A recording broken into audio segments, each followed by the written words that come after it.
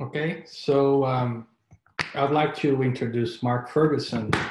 I'm going to do this a little bit, instead of reading from his bio here, I'm going to do this a little bit more, I guess, informally. So I know Mark since 1996 when he started the PhD program at Duke, and I started my PhD program at North Carolina.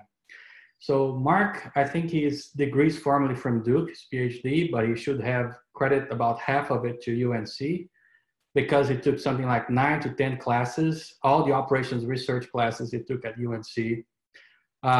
So we studied together for qualifying exams, we took classes together, we socialized together during those times. So I know him for quite a while. And before Duke, he has a BS in mechanical engineering from Virginia Tech, and also a MAS in mechanical engineering, industrial engineering from Georgia Tech. So after that, he worked at IBM for 5 years as a manufacturing engineer and materials manager. And then he got his PhD at Duke at that time, 96 to 2001. And then he went to work for Georgia Tech. He got tenure there and stayed there for some time before moving to the University of South Carolina, where he's a Dewey Johnson professor, and he's still the department chair of the management science group. So Mark and I have his interest in research are in he's done research at that time in his PhD. He did some research on that area of contracting supply chains. When at the faculty there you had people like Paul Zitkin, Gerard Cauchon, and Marie Laliviere. They were at Duke at that time, so he did some research on that. And then after that, he sort of did more research on pricing and revenue management, and also in sustainability. So so he has extensively published in all these areas, and he has co-edited a book actually with me on closed loop supply chains, and also he wrote a book on pricing and revenue management as well. He was president of MSOM, of the Manufacturing Service Operations Management Society of Informs. He was president of the College of Supply Chain Management at POMS. So he has done quite a bit of work also in the profession. And in terms of awards, he won a number of awards, like 2 Best Paper Awards from POMS. And he has been funded by the National Science Foundation. Mark and I have also published 8 papers together, including 3 at MSOM and 1 at POM, and we co-edited the book on closed-loop supply chains together. So I've worked with Mark extensively over the years in research, in service, as a friend, as a colleague. We always hang out at conferences and so on. So welcome, Mark. Thank you, Gil. I should mention I owe a lot of my success to Gil. I was the Scottie Pippen to his Jordan. So I came here. First, thank you for inviting me. But I really wanted to answer the question that everyone has is what happened to all the toilet paper in the country? And the answer is I bought it all. So that's what's behind me. I've stuffed every single room in my house with extra toilet paper, and I'm selling it for $5 a roll.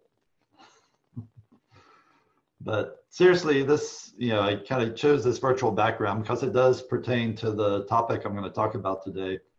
If you are a toilet paper manufacturer right now, you have really no idea what true demand is for your product, because as soon as supply hits the stores, it's gone in about 20 minutes, at least in our area.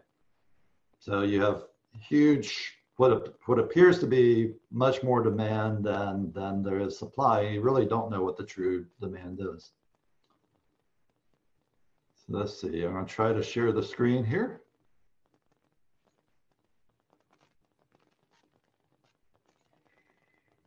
Is the volume okay, everyone? Okay, good. All right, so the topic I kind of alluded to is how do you estimate demand with constrained data and product substitutions? This is a topic I have really been working on for probably my whole career. And I'll give a little background. You know, back at IBM, I was on the supply side, worked at a manufacturing plant. We were given demands. We tried the best to meet them. We didn't really have much to influence those demands, at least under our control.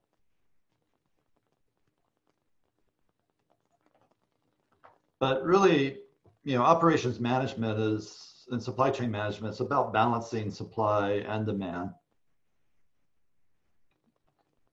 If you think of, and especially, you know, when I was getting my PhD, these were very separated topics, right? So it was kind of marketing's and sales objective to affect demand. And they had levers to do that by setting, you know, the 4 Ps, for example, price, promotion, products, placement. But what I really kind of came to realize over the years is this actually is kind of more of a operations problem than marketing. Marketing is, for the most part, primarily seems to be concerned with growing demand or figuring out, you know, the psychology behind the consumers when they make their purchases and things like that. These levers, price, promotion, products, placement, I mean, these are allocations of scarce resources, if you want to think of it that way, and trying to balance the supply and demand problem. We're a little more comfortable on the supply side. This has kind of been our history in operations. You know, and here we set things like capacity or safety stock, or maybe the sequence of production in a factory. But for the most part, for a lot of our history, we just assumed, well, demand is there. Demand is some exogenous thing that's given to us, and we have to figure out the most efficient way to supply that demand. And really nothing kind of encompasses this disconnect more than probably one of our favorite topics in the operations management field, the news vendor model. And I'm not dishing on the news vendor model. I love the news vendor model. I probably thought about the news vendor model as much as, you know, a very small portion of the world. But I'm going to give an example taken directly from the textbook slides of the Cashone and Turwish book for this. So if you're not familiar with the news vendor model, here's your 30-second introduction to it. So they use an example of wetsuits, this retailer of wetsuits. They sell for some price of $190. It costs them $110 to buy them. And any wetsuits at the end of the selling season, they kind of have to sell at a discount of $90. That's the salvage value. And every problem kind of gives you this. When we put it on an exam and all, we always give the students this part. It says, well, demand's normally distributed with a mean of 3,192 and a standard deviation of 1181. So just look familiar to everybody. I know I've given a lot of news vendor problems in my career. And of course, the way you solve this is you calculate an overage cost and an underage cost. So what's the cost of having too many versus the cost of having too few? And the beautiful thing about the news vendor is you can kind of reduce it down to this very simple ratio called the critical fractile, which is the cost of underage over overage plus underage. And you use that fractile to look on the demand distribution. So in this case, it's, you know, it comes out to be 80%. So we want to buy just enough of these wetsuits to meet 80% of the expected demand. So then you show your students the normal distribution table, and you find where 80% is in there, and you look up the z-value, which is 0.85, and that would plug into your formula, and you would figure out, all right, we need to buy 4,196 wetsuits for this season. That's the optimal value.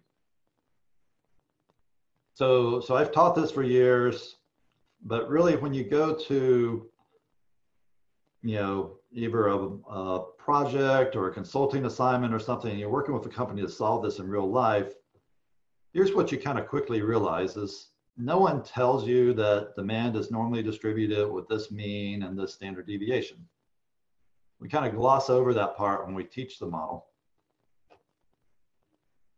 And over the years, what I really realized is most cases I have no idea what demand is, right? There's so many factors that influence demand. Price influences it, promotion influences it, availability influences it, substitution effects, maybe strategic actions of customers like we're seeing with toilet paper now, of buying ahead influences demand. Even that availability, like we solve our news vendor equation that says we should meet demand, 80% of the time, almost like that doesn't have an effect on demand. If we only have an 80% service level, that's probably going to affect demand. We never factor these things in.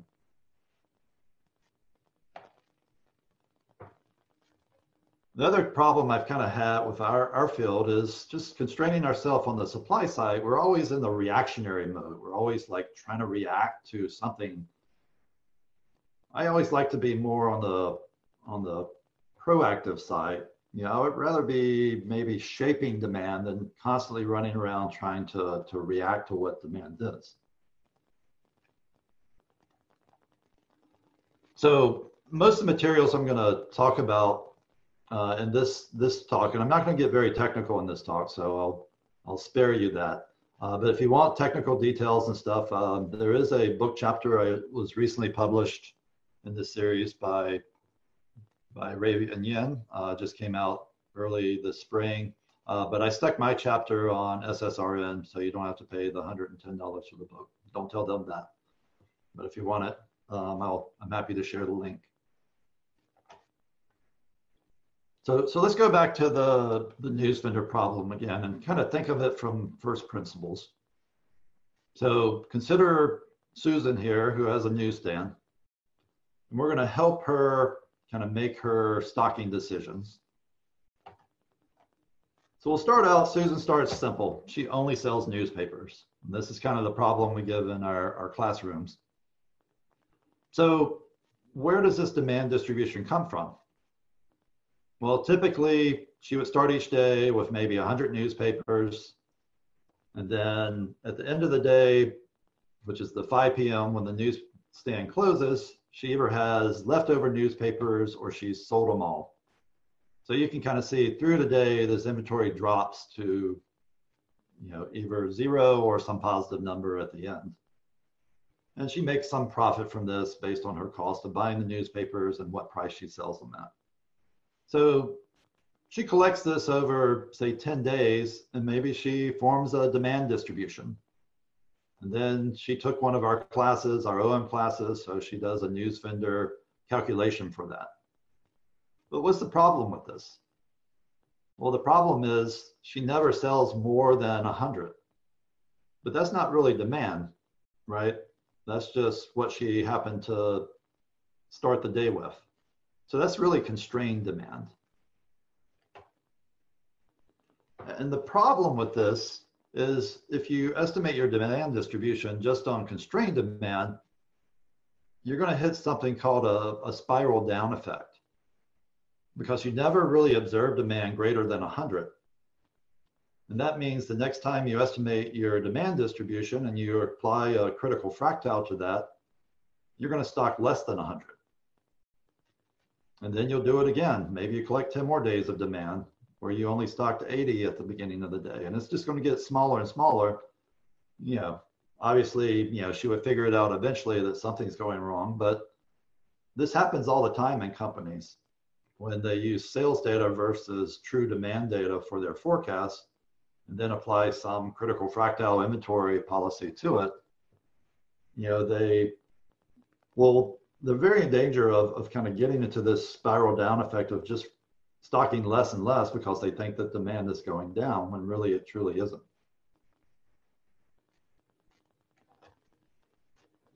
So you may think, okay, well, there's a simple solution to this. Susan should just record the sales that she would have had if she had had stock. Well, think about that, all right? Suppose she runs out at 3 o'clock in the afternoon. Is she really going to stand there with no newspapers to sell for 2 more hours and watch people come by and ask for a newspaper and record it? Probably not.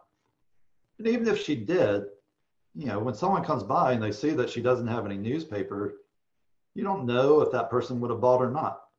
So it's really hard to distinguish those, potential customers walking by of would they have bought a newspaper, or maybe they would have saw the price and said, all right, that price is too high. So really, there's really no good way to actually capture demand in most realistic situations. And thus, we need some statistical techniques to try to estimate it. And this is really captured nicely in a little game. My daughter was assigned this game in a math class. But I thought it actually was really nice. I'm going to play it quickly. It's called a coffee shop game. It's available for free on the internet. You can search for it. But in here, they go in, and the students go in, they choose the number of cups of coffee, the milk, the sugar, and each day they can run their stand and they can change the ingredient levels, they can change the price, and then it kind of simulates customers coming by. And the customers look at the price, some of them buy, some of them don't buy, some of them think the price is too high. The weather changes demand, so if it's a really cool day, you typically have a larger number of people stopping than you would.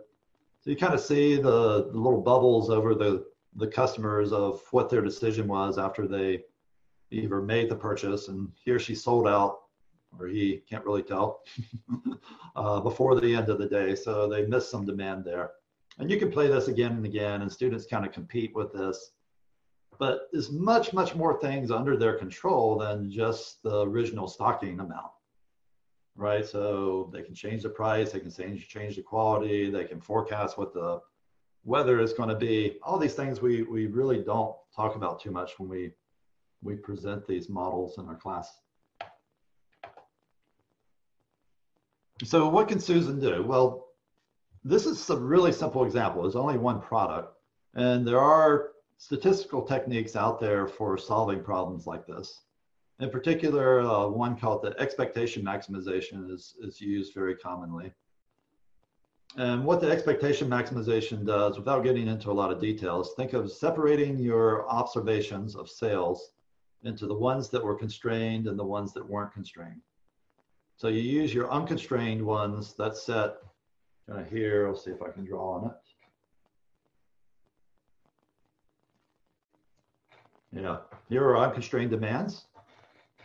So we're going to actually do a complete data log likelihood function, maybe a normal distribution likelihood function, for example, to estimate some parameters for that distribution. And then we take our incomplete data and we kind of do a conditional log likelihood function using the parameters we estimated from the uncensored vector. We say, well, if the parameters were truly, this mean and this standard deviation, what's the likelihood that 5 random draws would give 100? And it's probably not going to be very likely. So this becomes an iterative method where we kind of readjust those parameter values and we do it again and again and again until it converges, until some acceptable level of error for us. So this works fine if you're only selling one product. When we get to more complex situations, we have to think of demand in a different way. So instead of just thinking of, let's just record the number sold at the end of the day, we have to think of our day broken into tiny little time periods or time slices or intervals, if you will. And within each interval, there's a probability that a customer will arrive. And then there's a probability that an arrival customer will actually make a purchase. And we really need to estimate both of those. And if you do this, you can basically capture the same, demand forecast that you would have the normal way. But there's a particular advantage to this approach as we get into more complex situations that have more than just one product. So the way to think about it, here's our little time slices. And within these time slices, there's some customers who show up and they actually make a purchase. And there's other customers who show up, but they don't make a purchase. And then you have some blank time slices where a customer didn't even show up or a potential customer didn't even show up. So the challenge is with these red customers here, you don't really know in a window where someone didn't make a purchase if a customer showed up or not. It's hard to distinguish someone who showed up and wanted to buy or maybe thought the price was too high versus a time slice where just no one showed up at all. So you can think of this as, you know, Susan expands. She didn't get into that spiral down effect, thankfully. And she decides to actually carry a second product. Maybe she sells a newspaper and a magazine now. And these are partial substitutes. So some people prefer a newspaper, some people prefer a magazine, but a subset of each of those groups, if one is not available, then they will purchase the other one. So here you have the same thing. You start each day. The first number there is newspapers. The second one is magazines. So she starts with 80 newspapers and 50 magazines. And then at the end of the day, she ends up, you know, with either 0 of each or partial inventory of one or both. And this problem was actually studied back in 1998 when I was a PhD student. I remember reading this paper. It was a marketing science paper. And the authors were actually very clever. Kind of the way they approached this is they assign probabilities for all these different outcomes. So kind of either product A or B stock out, product A stocks out, and then B gets some spillover demand, or only B stocks out. And they use this in a clever way to kind of estimate what the arrival rate of customers was, and then what each of these corresponding probabilities is. It gets pretty complex with their approach, and it's very, very difficult to expand this beyond 2 products. So what happens when you have more than 2 products? Most retail outlets you can think of out there, or travel hospitality settings, have more than 2 products. Even as Susan just added 1/3 product, or, you know, a third different product, say a book now. So she sells a newspaper, magazine, and a book, and these are all partial substitutes. Now you're getting into, you know, a situation where she had stayed with the independent demand models. You could get into really bad estimates of what true demand is for each one. And we face this same problem in the kind of travel hospitality area, which is the area where revenue management has focused most of its work. So think of a hotel with different rooms. So one has a lagoon view, another one's a king bed junior suite, another one's a 1-bedroom suite. You know, most upper scale hotels have multiple products, and they try to figure out what the true demand is for each of these room types. Even in an airline selling coach seats, you know, there's different products because they group them into different fare classes. And historically, the way revenue management started, we kind of assumed that there was independent demand for each of these. So if you bought a room type 2, it was assumed that that was your only choice, and you would never buy a room type 3 or a room type 1, even if room type 2 was not available.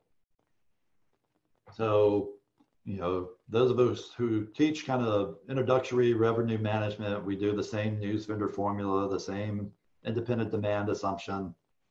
You know, you have your estimated demand, and you figure out how many room type 2s you should make available. As the research has progressed, and actually industry practices have progressed too, they started using more sophisticated forecasting models like choice modeling for situations like this. So choice modeling, the way it first was implemented, you kind of just assumed that the number of customers were the ones that bought from your portfolio of products. So really this no purchase option was not really there in the earlier choice modeling. And customers come in, they look at prices, they look at the portfolio, and they choose among that set of options. So either room type 1, type 2, or type 3, your choice model would estimate a probability for buying either one, you know, any one of those 3. And you could estimate these even if your data included time periods where some of these were not available. As the science progressed, we started being able to handle more sophisticated situations. So if some products in the portfolio are not available for long time periods, and also including this no purchase option.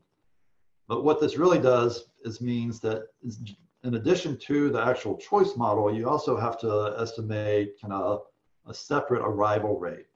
So what's the market potential, if you will, of number of customers who would potentially buy, in this case, from a hotel.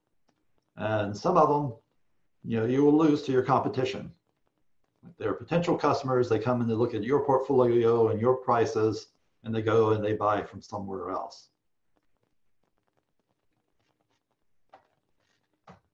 And there's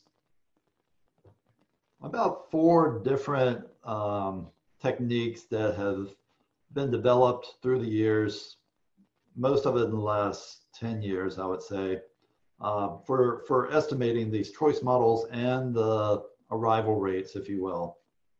So this is not an exhaustive list, but this is a good place to start if you're interested in this work. But all of these still have kind of an interesting trade-off in that they treat all customers the same, as if every customer is kind of homogeneous, because there's one choice model for all the customers. I'm co-author on a paper that kind of falls into this count. We have one of the latest ones in this area. We call it Robust Demand Estimation of Choice Models for Personalized Offers Using Sales Transaction Data. This is available on SSRN as well. And lead author there is one of our doctoral students, Seung-Hoon Cho. But if you really want to use these models for kind of the, say, latest and greatest practices that we're seeing in retail and hospitality, everyone talks about personalized pricing. And personalized pricing is kind of treating customers heterogeneously, right? You're saying each customer is slightly different, or at least there's clusters of customers that kind of have different willingness to pay. So, these models and papers and all that I've talked about really haven't solved this problem yet. In the hospitality industry or travel industry, we see this all the time. Kind of everybody paying slightly different price for basically the same product. But to do this, we need this kind of third dimension up here, which is not assuming that all customers are homogeneous. We need heterogeneous clusters. And we need to estimate when a customer arrives, what cluster they fall into. And this could be based on their customer characteristics or their booking attributes or maybe some external factors. So there's our choice probabilities down there, that our choice models estimate, but we also need an estimate for any arrival falling into a particular cluster, and each cluster will have a separate choice model. So you can think of it more like this flow. So we start with the guest attributes or the travel attributes or whatever other attributes we may have in our data set. We assign historically the number of people who have purchased our products into different clusters. And we actually are doing a mixture cluster with this. And this is, I should mention, joint work now with Oracle Machine Learning Lab that we're working on with this. And then each of these clusters kind of has their own multinomial logit model on how they would choose between our portfolio of products, in this case for a hotel. So I wrap up here. I know I'm kind of running out of the 30 minutes and I want to save time for questions. But 2 of our doctoral students, Justin and Seung-Hoon, are going to be our means for this example. So Justin comes in, you can actually tell a lot from a customer by just what they kind of request. So Justin comes in, he's booking 1 week in advance. He's looking to stay 9 days, has 2 adults, has children, is traveling on a holiday, maybe as part of the rewards program for the hotel, and he books over the web, versus Sang-hoon has very different attributes. So the first thing we do is we use our mixture model to assign the probability that both Justin and Sang-hoon would fall into our pre-existing clusters. And we've developed those clusters based on our past sales and attributes of the customers that have booked with us in the past. So we kind of see Justin has a higher probability of being a cluster 2 customer, and Sang-hoon has a higher probability of being a cluster 1.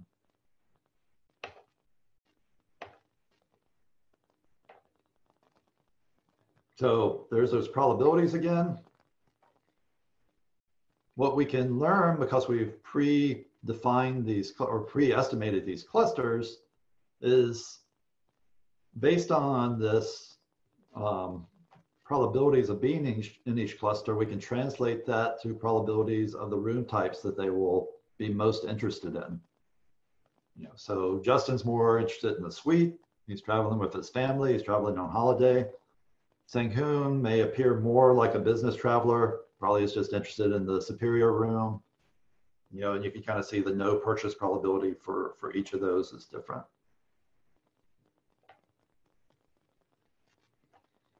We may also infer some other things, like Justin prefers a water view and a larger room size, maybe twin beds, versus Sang-hoon prefers a city view, maybe a smaller room, maybe king bed.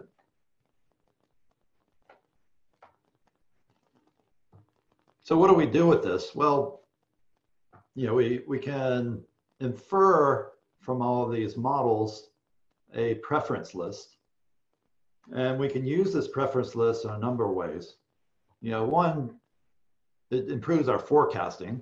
So just figuring out if we have, some leeway over the supply, then we can try to tailor the supply to a better fit forecast. We can do some target marketing to these different customers. So let's say we know that we are running short of superior rooms, but we're going to have a lot of suites left. Maybe we target our marketing towards, Justin's clusters, if you will. We can actually use this to figure out what sequence we want to display offers to. So when you go to a hotels.com or a booking.com or something, there's an algorithm in the background that says, okay, what order should I show these options? And of course, customized pricing, that's kind of the holy grail. But also you have to be very careful there with customized pricing that, customers are not perceiving that they're being charged or presented with higher prices just because of attributes that they can't really control. So at least with the hotel partners, we've talked to and Oracle works with and all, they tend to, be more excited about the first 3 and the last one, which is potential for upselling recommendations. So maybe that Justin really prefers that water view. So after he books the suite, maybe there could be an upsell opportunity to say, hey, for a few extra dollars, you can get a water view. So what I've tried to do is kind of take you from the very, very simple to kind of where we are today in terms of estimating these demand distributions with increasingly sophisticated models to try to make them a little more realistic at each step. And finally, at the end, kind of show you what the end goal is, at least in the travel hospitality industry. So the same thing is happening in retail, especially with the online retailers like Amazon. They are using very, very similar techniques to try to determine things like, your what items are presented to you when you do a search, and customers who frequently bought this, and those type of things, and the prices that they present to you.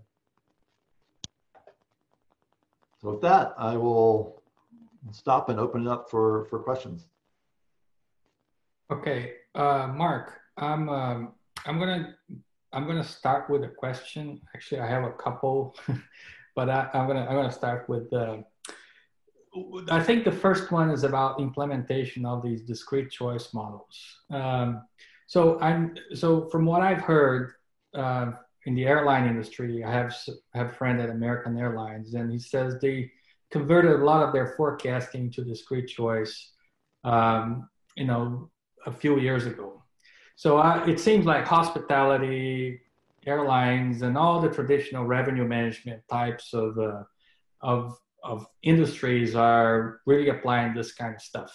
But what do you see? Is that true for other industries? Think about other physical retailers. I can see some potential in online retailers, but physical retailers and other industries. Can you comment on that? And then I just have a second one because I'm just so curious about this, which is about, you mentioned the personalized pricing, right? And then you said, well, they're less interested on this, and I think either by consumer backlash, because people may perceive that they're being charged more. But not only that, but I question about what the legality of that is. In which case it is legal, which case it is not legal. What kinds of attributes can you use? What kinds of attributes could you not use? I wish you could comment on that. And Sure. So I'll start with the, say, brick and mortar retailers. Where these models have probably been applied the most frequently in that setting is in the assortment planning. So figuring out the initial assortments, for a brick and mortar store, you've only got limited shelf space. You're trying to figure out how many brands of toilet paper you want to put on it, right? Right now, it doesn't matter. You put anything out there, it'll sell. But they have been used there for a while. You're starting to see it in kind of deciding on price optimization, especially promotional pricing and avenues like that. But the advantage that the travel hospitality industries have versus especially the brick and mortar retailers is they kind of observe what's available and what's not available, or it's easier for them to observe. Versus a brick and mortar store, you don't necessarily know when you stock out of an item, unless you have people constantly going up and down the aisles to record when an item has been stocked out. So I think that's one reason it's been a little slower in that particular industry. And in terms of the legality, so as long as you are, well, this I am not a lawyer, so take everything with a grain of salt, right? But as long as you are not using attributes like sex, ethnicity, race, these obviously very, very sensitive and controversial attributes that customers cannot change, then there hasn't been many challenges legally on customized pricing. Now, just because there's not a legal challenge doesn't mean that there's not a social backlash. And Amazon ran into this many years ago. They were kind of experimenting and charging different customers different prices for CDs. That can give you an idea of, or DVDs, give you an idea of how long ago it was, right? And the media kind of found out about it, and they got a lot of bad press. So they're very, very kind of hesitant to at least publicly say they're doing anything around customized pricing today, and a lot of the firms are as well. There are ways you can get around that, and for example, you can offer customized discounts. So that seems to be more accepting, or people accept it more, especially if it's something they feel like they have some control over. So I could have gotten a bigger discount, but I didn't want to, book that far early in advance, or I wanted the flexibility, or I wanted You just didn't want to take the time to go through the hoops to get it or something like that.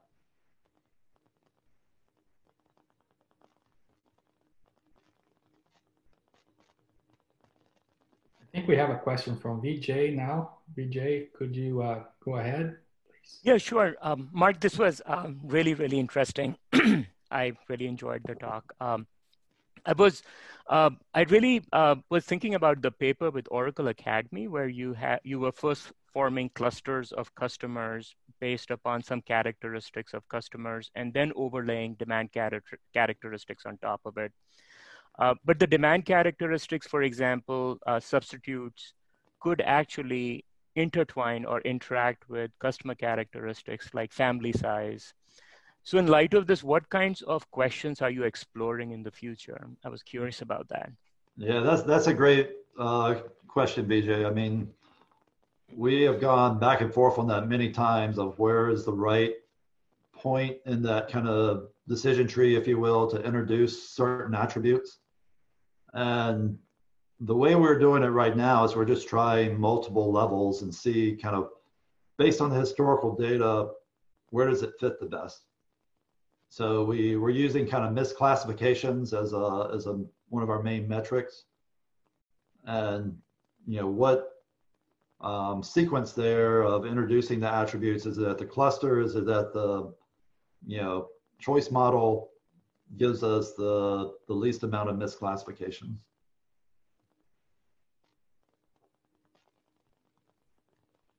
I have another question. While people haven't please, you know, if other people please jump in. I have a question about the price optimization. Again, interested in sort of a more practical aspects of that.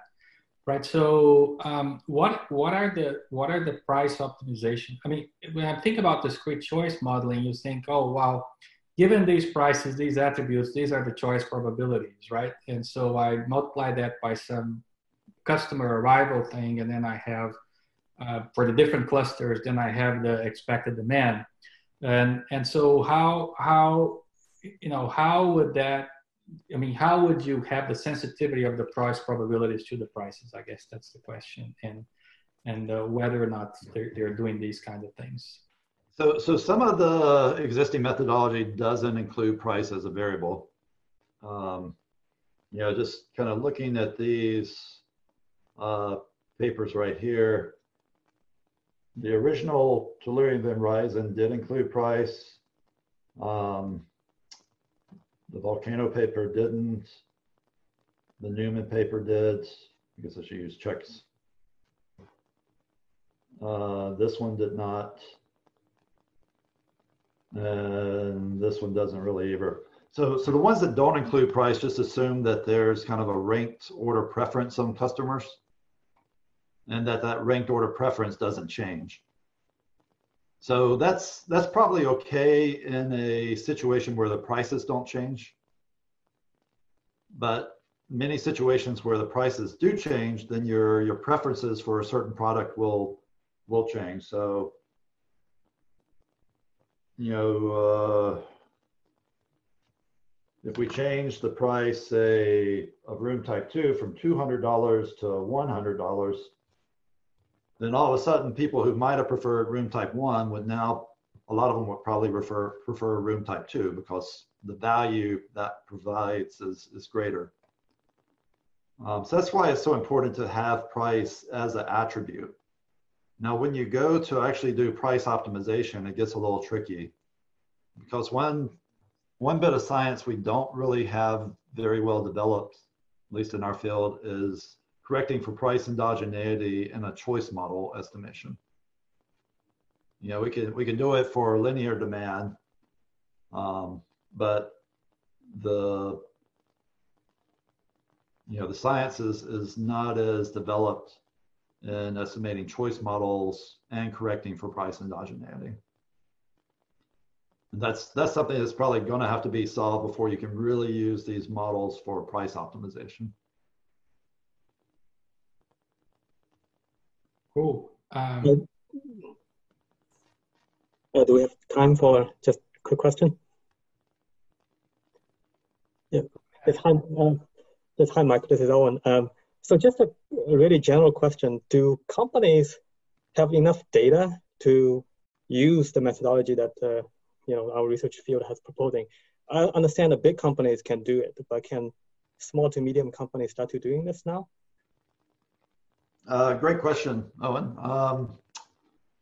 Data is always a challenge. Obviously, the more data and the richer data, the better your forecasting model.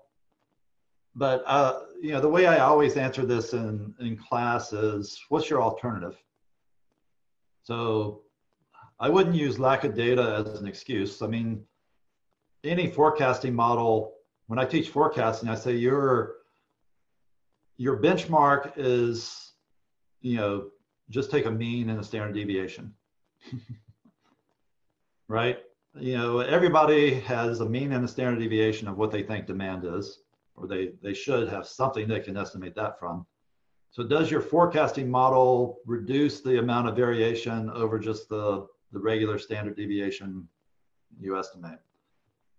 And you can do this with all levels of forecasting. So as you go to a different level of sophistication, is it really worth it or not? I always see, well, does it reduce the error enough to justify the increased complexity?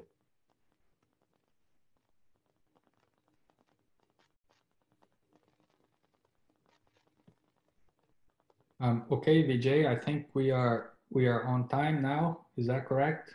Yeah. Well, thank you very much, Gil, and thank you very much, Mark. Really appreciate it. And so Rachel will be breaking out rooms, and she will be breaking us in random rooms. So just not to surprise you, but again, you're not random in the sense you will be amongst friends. You will find people that you already know. Thank you. Thank you. Thank you, everybody. Thanks for the applause, Kyle.